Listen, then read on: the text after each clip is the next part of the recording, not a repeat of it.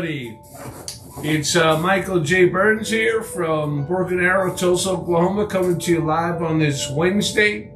Today is July the 6th, 2022. And of course, it's time for God's healing word, coming to you live over Facebook Live and rebroadcasted on several other platforms. We have it on our Twitter page. We'll have it after this broadcast.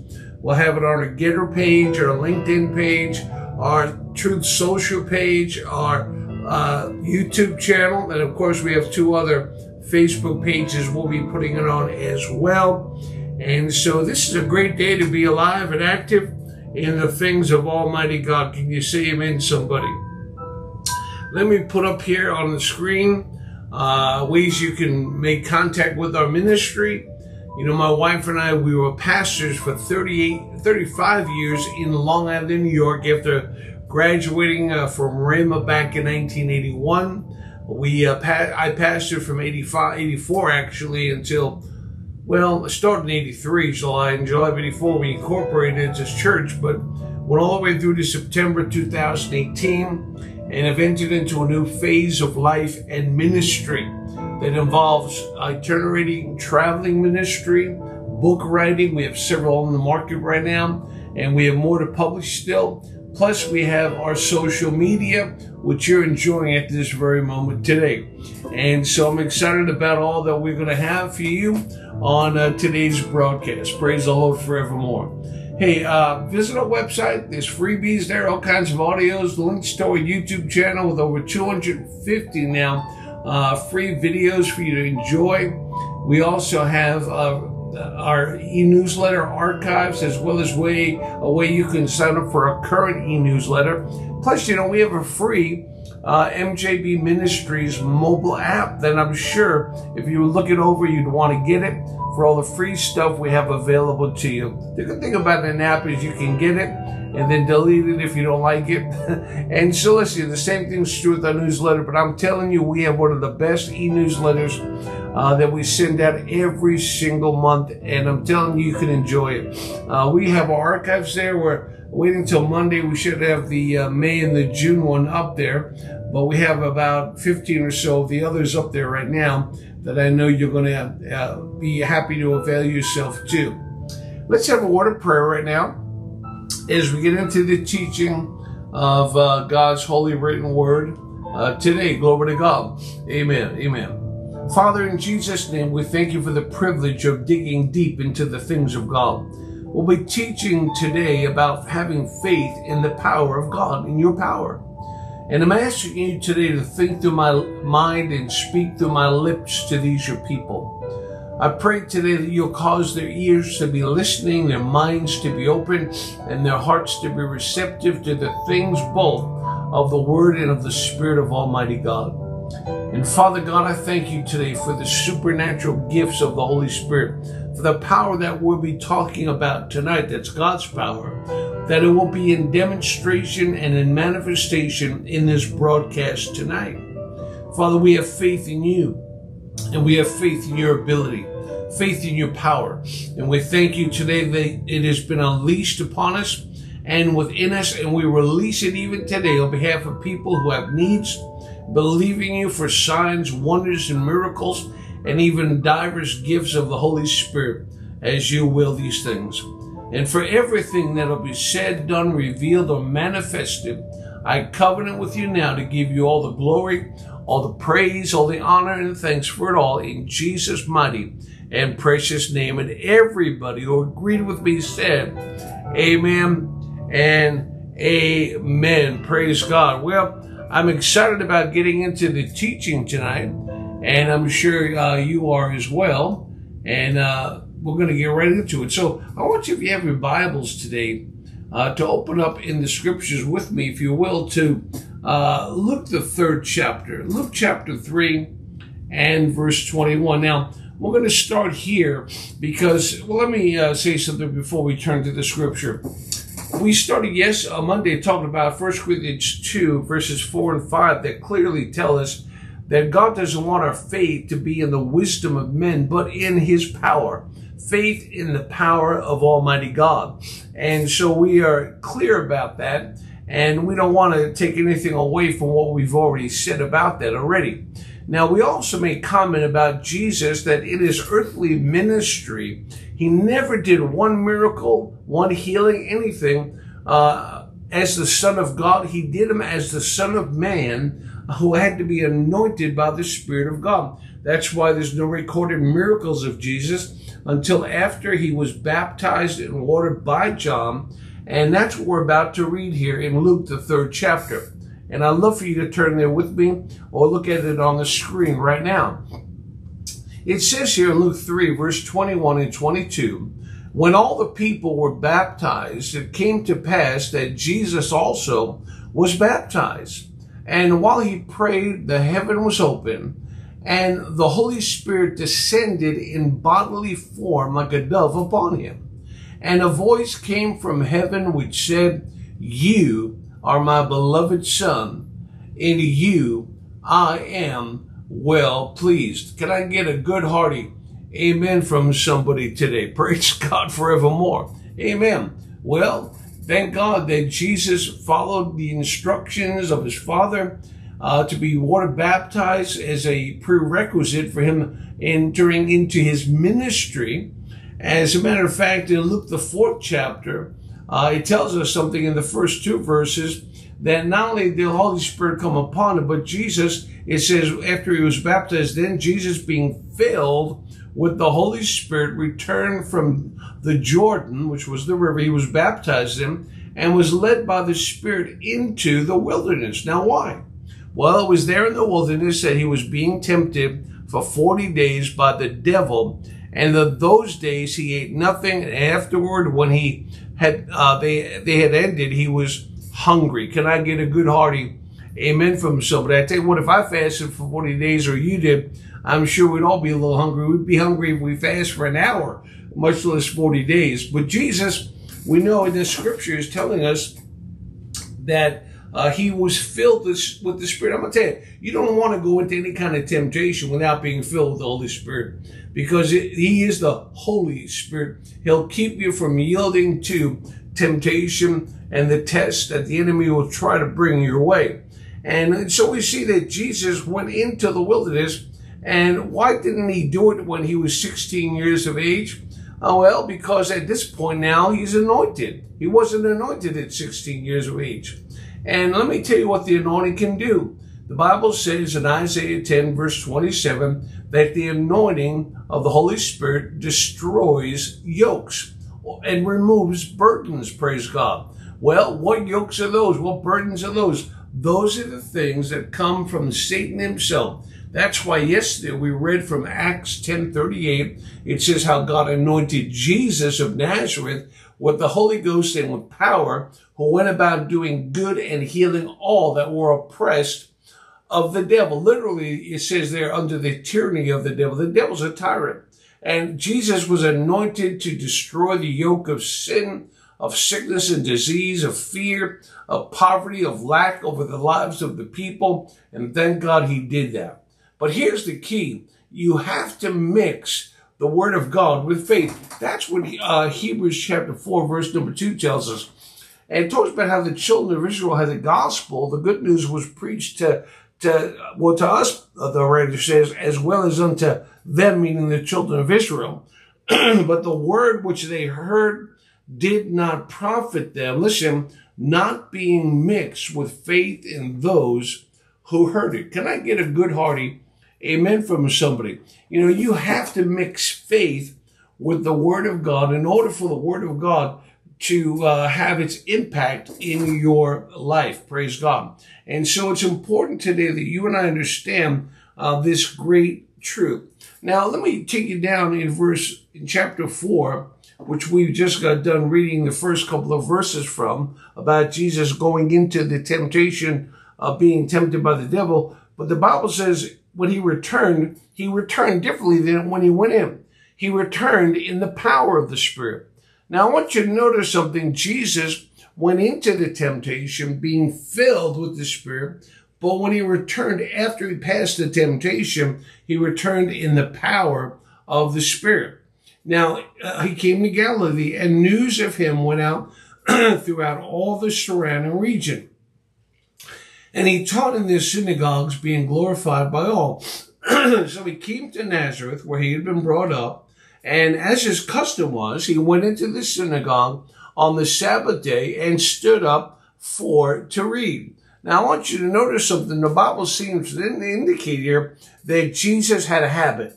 It wasn't smoking. It wasn't drinking. It wasn't watching pornography. It wasn't any of the things that many people are in the habit of doing.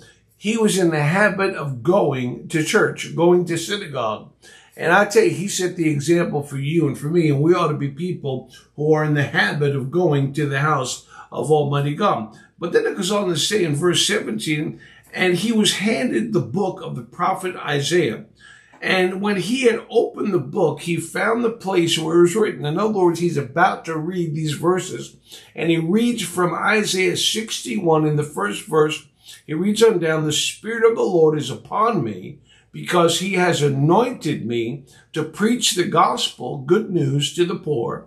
He hath sent me to heal the brokenhearted, to proclaim liberty to the captives and recovering of sight to the blind. Can I get an amen from somebody here today? Glory to God. And then it says, he came to set at liberty, or to set free those who are oppressed.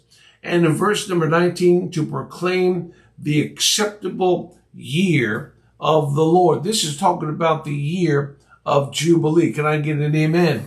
Now listen, the year of Jubilee is a very special time. It's when all debts were canceled, when everything went back to the original owner, praise God. And it not only worked naturally, but it also worked spiritually. Let me tell you, sin went back to its original owner, which was the devil. Sickness went back to the original owner, which is the devil. And all that he has, poverty and lack and fear and all the torments he tries to bring, addictions and things. In the year of Jubilee, which we are now living in a perpetual year of Jubilee, all that the devil has tried to give to the world, they may still be under his tyranny, but you and I, as born-again believers, we're no longer under that tyranny. We are now free indeed, praise God, because we're living in that year of Jubilee where everything is going back to the original owner, not just naturally, as I said, which it does, but also spiritually. The devil is the spiritual father of sin, of sickness, of disease, of poverty, of lack, of fear, of addictions, of all those things. Depression, he is the originator or the father of it, and went back to him. Glory be to God forevermore. I don't know about you, but I'm preaching myself happy right now, and I'm about to have me a shouting fit. Praise God. Hallelujah. Thank God, thank God, thank God. And you ought to be shouting, praising God too, my friends, because this is exactly what the Word of God is teaching us. Well, listen, Jesus then got up in verse 20 of Luke 4 and said, then he closed the book, where he just read from Isaiah 61. And the Bible says, and the eyes of all of them were fixed on him. Oh, I like that. And the Bible says, listen, and he began to say to them, today, this scripture is fulfilled in your ears. Now, I don't know about you, but this is a powerful, bold statement that the Lord Jesus is making in the scriptures here. He's saying that I am now the fulfillment of what Isaiah prophesied. Now, if he's the fulfillment of it, glory to God, then we ought to pay attention to the things he's going to say. Now, let's read in Luke, the 5th chapter, Luke chapter 5. And here's what the scripture actually says here. Now, let me read this verse here. Jesus, we know, is now anointed because he said he was. And this is why after Jesus was done ministering, people still wanted to touch him or have him touch them. Why? Because they believed that he was anointed. He was anointed. But look what it says here in Luke 5, verse number 15. This is powerful here. It says, however, the report went around concerning him all the more. What report? That he was anointed. And great multitudes came together to hear and to be healed by him of their infirmities. I want you to notice the two words here, hear and be healed. Glory to God. Let me tell you something, my friend. If you want to be healed, you're going to have to be willing to hear something. You know, I mean, no person goes under medical care, it gets a prescription without the doctor first telling them what they have, or they diagnose them with. And number two, what the medication they're going to take will do, what the effects of the medication will be, or if they're going to have a surgery, or where they're going to have the surgery, on what part of their body, and what their recovery time will be. I mean, people will hear all of that information from the natural side, from medical personnel and doctors and staff. But here's the thing, you have to be willing to hear what God has said in his word. Why do I say that? Well, if you look with me here in Luke chapter 6, and I'm going to just read this to you. I wrote this down for your benefit. And we're going to look at these verses in a moment. But you must hear in order to access the power of God. Romans 10:17 says, so then, faith comes by hearing, and hearing by the word of God. Now, this is something you need to clearly understand. Faith is the factor that both releases and receives the power of God. Faith is the factor that releases and receives the power of Almighty God. Can I get a good hearty amen from somebody here today? Now, I want you to think about what it says here in Luke chapter 6 and verse number 17. Where'd that verse go? Luke 6. Where'd that go here? Let me read verse 5. Let me go back to Luke 5, verse 15. And this is what it says here. It says that the people came together to hear him and to be healed by him of their diseases. Now, Luke 5:17. I'm going to look at verse from chapter 6, verse 17. I don't know if I'll have time to look at it today, but maybe tomorrow. But it says, now it happened on a certain day as he was teaching, Jesus was teaching here, that as he was teaching that there were Pharisees and there were doctors of the law sitting by. Come on, somebody. And the Bible says, what happened? It says they came together to do what? To hear him and to be healed by him of their diseases. Praise God. To be healed of him, by him, of their diseases. Now, and it says, and the power of the Lord was present to heal them. So, while his power was present to heal multitudes of people, he came, the Bible says here, to do what? To heal not only the people in general, but even those who are Pharisees and teachers of the law. People that were religious. God in his mercy was willing to demonstrate to them his great power and his great mercy. And I'm telling you something, my friend, this is something that we need to really grasp, is that God is willing to heal those people. Now, in Luke 5:17, it says the power of the Lord was present to heal them. Not only the general crowd that was there, but also specifically the Pharisees and the teachers of the Mosaic law. I'm telling you, this is incredible. Do you know that even though the power of the Lord was present to heal them, as Fred Price used to say, them didn't get healed. Those Pharisees didn't open their hearts to receive. Those doctors of the Mosaic law did not open up their heart to receive, and they went without. Now, we'll look at it tomorrow, but you'll begin to see that there was a woman who had an issue of blood in Luke the 8th chapter that pressed in, and she began to touch the hem of his garment and drew on the power of God. We're talking about not only about faith in the power of God, but this teaching is called God's healing touch. She touched Jesus' garment, and which was on him, and he was anointed, and that anointing she drew and got access by faith in the power of God. So much so that there was a multitude of people touching him, but that woman with the issue of blood touched Jesus with faith. And I'm telling you something, my friend, you cannot touch the Lord with your faith and not draw the supernatural power of God into your physical body. Praise God forevermore.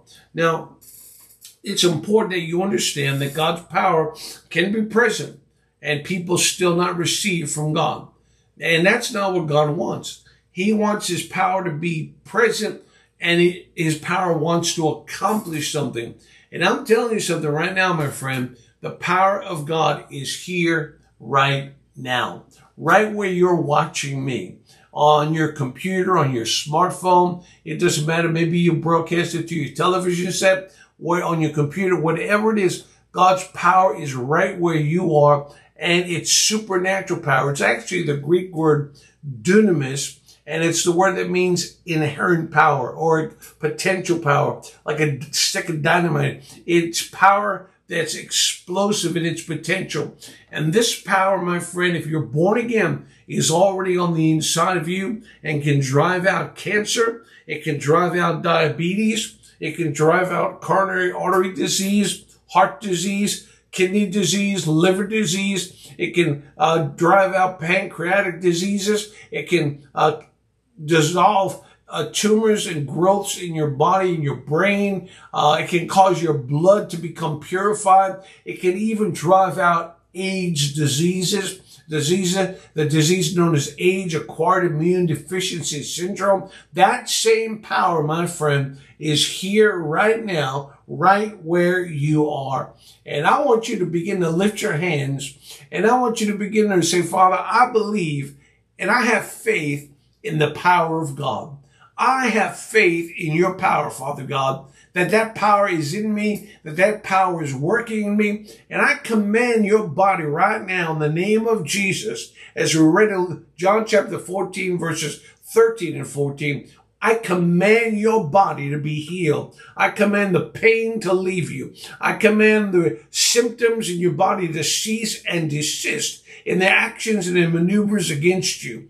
I command your body to be healed, the cells of your body to be healed, the organs of your body to be supernaturally healed, the systems of your body to be supernaturally healed right now in Jesus' name. Now lift your hands and say, Father, I receive it in my body right now in the name of Jesus. And I give you thanks and I give you praise for it.